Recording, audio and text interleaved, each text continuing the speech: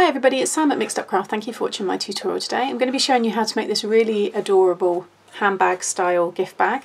I actually made this one as an addition, like an add-on for an online craft along that I done the other day, and it was using these supplies that are featured in this one. So I actually did share this with the ladies in that craft along, so I know that a few of them will be looking out for this tutorial today because they already have the product to be able to make this.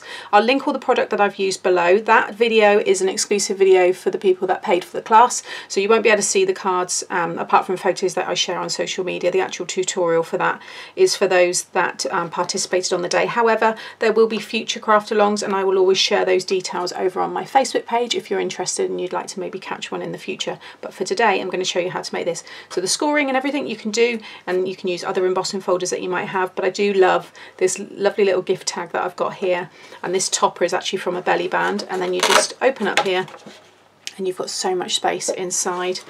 And I've used the embossing folder on the front on this piece and also on the back, and I've done the handle slightly differently this time, so it kind of falls back, and then when you go to pick it up, you know, it's that way. So it's really nice. I've got little embellishments on here as well. So let me show you how to make this really fun gift bag. Okay, so I've got here two pieces of cardstock. So you need one piece that is 10.5 by 12. And this is going to be the back piece, and it will have a little bit of the closure attached, so it's going to kind of flip over for us to attach another piece onto. So along the 10.5 inch side, if it's directional paper, make sure it's facing up the right way. You might be using a pattern cardstock or something. So along that 10.5 you want to score at 6 and at 10. Then rotate it, so that last score line's along the top, and you're going to score at 1, 2 and 8. Okay, so that's that piece, and then you'll want this piece here, which is 10.5 by 10.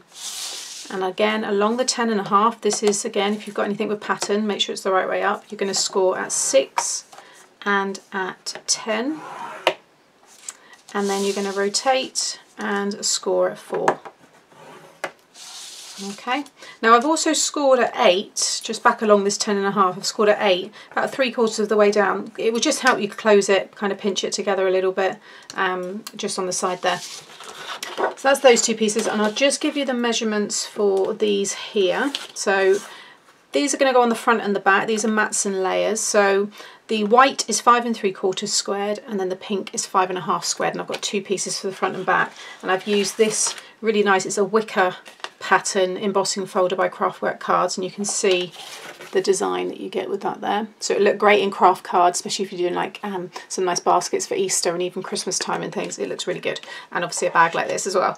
And then for the lid, so this is the front of the lid. This piece here I actually cut from the excess here from this piece, okay, and this is 6 by 2, and then the white piece is 5 3/4 by 1 3/4, and the pink is 5.5 by 1.5, and then I've just embossed that top piece there just so that everything matches.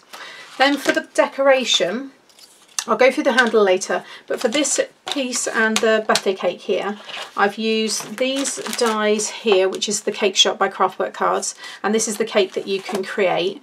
And then I have cut the same again in white and covered the back, so now I've got a little tag and I've got somewhere to be able to write on.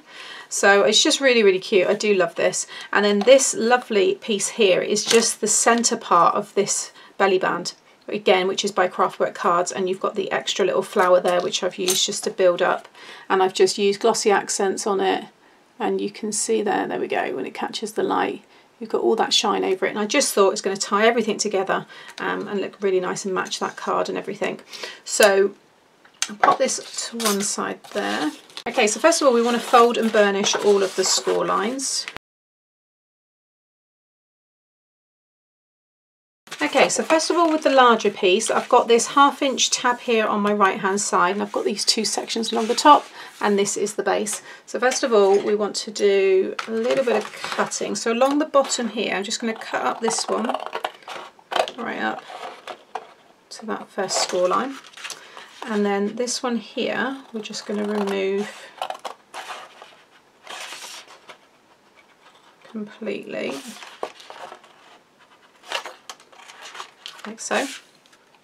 And then flip it around, so now that 1/2 inch is on the left hand side. You're going to cut down these 2 score lines here. Oh, sorry, that 1 score line past those 2 score lines, okay, just to there. And then again, this corner here, we're going to remove completely, like so. And now we've got this tab, so I'm just going to take a little wedge off of the 2 corners there.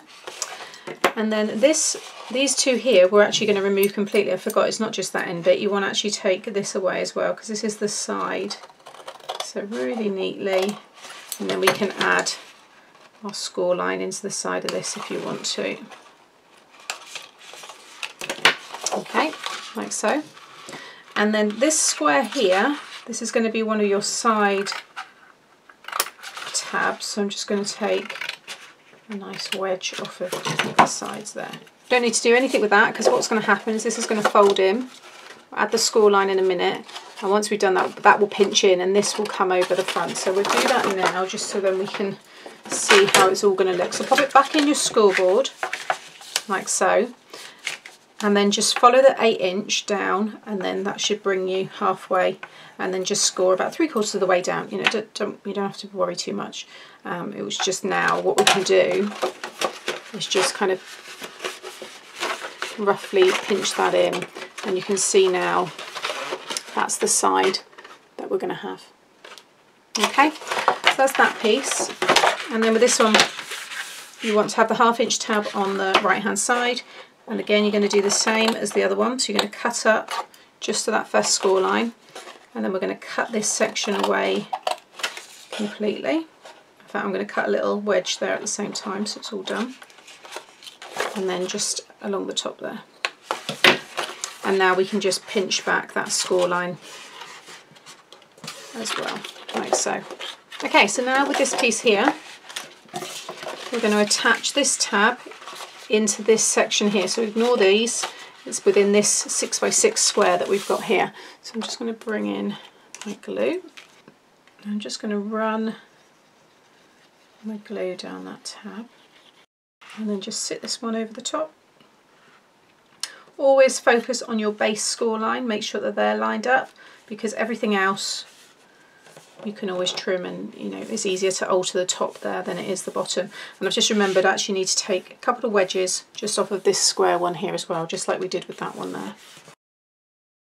Okay, and then if we flip the whole thing over, I've just gone and cut that one there. Fold this side, and again add some glue, and then bring that one over there. And again, it should all lay down and line up like so. Okay, so while that's drying, I'm now going to stick down these. So this is going to go in this 6x6 area here, and you'll see it fit nicely with that border. Remember the piece, this side one with the score line, that's your side of the gift bag. So you want to make sure that you put this, I mean you can see the square anyway, but just make sure you're within that square. So I'm going to do this one on the front, and I'm going to do exactly the same with the other one on the back. Okay, so I've stuck those on the front and the back, and then I'm just going to add glue onto this outer rectangle here, and then I'm just going to stick this one over the top. It's exactly 6 inches wide, and I'm just going to line it right up to the score line there, so it will fold down nicely. Again, just give that a moment to grab. Okay, so now we can open everything up, and I'm just going to fold it up like this. So this one here is the back, so I want to fold that one down first of all, and then I'm going to add glue onto the sides of these, fold them in, and then glue on that one and fold it down, and then that will conceal the side pieces within these 2 larger rectangles. I'm just going to flip the whole thing over. You've got lots of room inside there, so I can really get in. You can bring in your ruler or your bone folder there and just really push down. Make sure your corners are secure. That'll be a nice strong base there. You can always reinforce this. You could put some grey board on top of this piece, or you could sandwich it in between the 2. So while that's drying, so now because we kind of burnished them, they will just go in like so, and then you want it to just kind of bounce open so that it's the width of that 1 inch there, and you get a really nice shape to your gift bag. Just make sure, there you go, it goes right down to the points there. Just push them in like so. Okay, so now I can decide where I want this topper to go, and it's when you start adding in these pieces now. Look at that, it just becomes such a pretty looking gift bag once we add that on, and then the birthday cake tag. Oh, I love all this stuff. So I think for me, I might find it a bit easier to stick it that way, and then the Velcro dot can go under there. So I want this to overhang, and yeah, and I've got to bear in mind that obviously that surface is raised, so it's only going to stick to the, you know, the raised parts of the embossing folder or the embossed pattern. So I'm just going to pop my glue on that top half there. If I just flick it over, and then I can see where I am. So, I mean, if you're using an oval shape or something, or a square, obviously it'd be easier to line up. But I think I've got about, you know, an even amount on each side there. Just test how that looks. Oh, I think that looks really nice. So I'm just going to hold that down for a second. And then I've just got some Velcro dots here. These are 10mm hook and loop. So I'm just going to take a pair off there. And I'm going to pop it probably in that bit there, because I think it will hold, you know, I don't want to put it right down on there because it might just be a little bit too weak for it. And again, make sure before you stick it down that you've got the gift bag open that 1 inch, and then it will just, it's nice and straight, and you just push that one there. Okay, closes up really nicely. Such a great shape. So the handle, optional, you could keep it as a little clutch style like this, it looked really nice, but I want the handle because I also want to be able to tie that around, so it's kind of, yeah, kind of like that. I think it's going to look very, very sweet. So this piece here is just how I do a lot of my handles. If I haven't already linked it, I'll link my handbag playlist, because there's so many on there now, and they're always popular. I try to make each one different. So this is a piece of scrap. This was 11.5 by 1 inch. And what you want to do is start scoring from 1 inch all the way down to 10.5. Okay, so you should have, you know, 1 inch free here and here of that center score line. Then just fold it in half and just curl it with the bone folder. Okay, now you can add glue in there, but because of the way that you've curved it, you've kind of stretched the cardstock, it's not going to come out of that position. And once we stick these ends down, there is no real reason to add the glue, but if you want to, because maybe you're putting something quite heavy in there, or you just want your own peace of mind to know it's not going to come apart, by all means do so. So yours will, right now, yours will be like probably something like that. Pinch it right down to the end of that score line between your finger and your thumb, and then push back on itself so you get that triangle shape. Okay, and then from the bottom there, just fold that up like so. You don't need to use a scoreboard. So again, pretend that one's not done, so you'll have something like that. Pinch right up to the end of this score line here, and then push back so you get a nice triangle shape, and then just fold that up so it lines up with the bottom of the triangle. So you should have 1/2 inch here and 1/2 inch there. Now there's quite a few ways that you can stick this down, because I was playing around in my head before. You could have it like this, okay, which is how I think I'm going to do it for this one. So when you're not holding it, it's going to, because once that's stuck, if I just kind of hold it, they're going to fall down like that. But then when you lift it up, they come up, and I think, I don't know, just a little bit different. If you want to, you can do it that way. So they'll be like this, or you could do it that way, so it faces backwards. And you could also stick it on the actual backs of the bag on there. Then you maybe want to glue it, or you could do it that way. Actually, what was I thinking? Of course you want to do it that way. There we go, like that.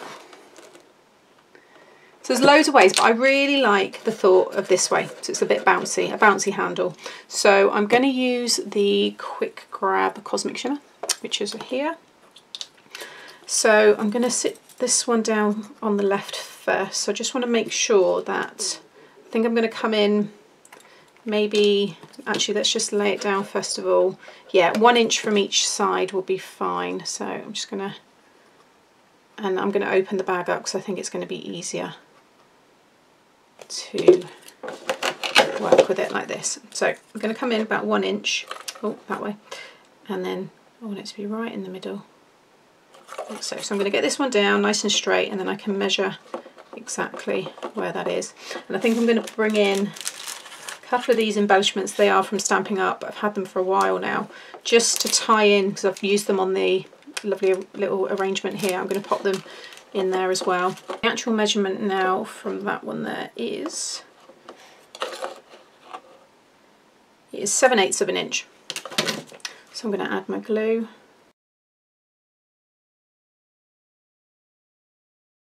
Okay, so there is the gift bag. Isn't it adorable? I love the little gems there, or the flat back pearls, embellishments, whatever you want to call them.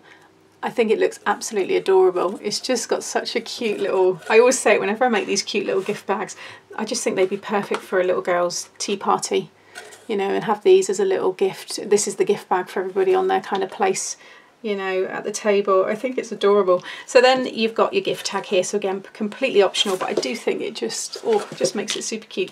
I just love doing all this kind of stuff. So I think I need to almost attach it whilst it's on there, and then I might with a bit of hot glue. I think what I'm going to do actually is just do like a little bow here,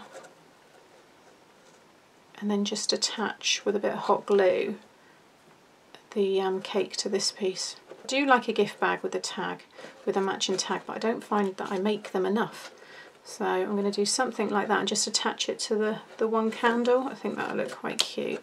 I'm just going to pop the smallest bead of glue just on that candle, and then I'm going to pop the candle in here and just hide it behind that knot in the centre of the bow there, and just bring that bow towards the front. And now I've got a really cute little birthday cake gift tag all ready to write on. I think it's adorable. Absolutely love this. So there you have it. So I hope you've enjoyed this tutorial. It's really straightforward to do, but I just think with those little details and just the tag, and I love this on the front, and you've just got so much room inside there. It's, yeah, nice bit of pink tissue paper as well to finish it off. I think it'll look adorable, and I just like that different way of having the handle. I think it's, yeah, it works really well, I think. So there you have it. So thank you for watching. As always, all the links to what I've used today will be shared in the video description below, and I'll be back very soon with another tutorial. Thanks for watching. Bye.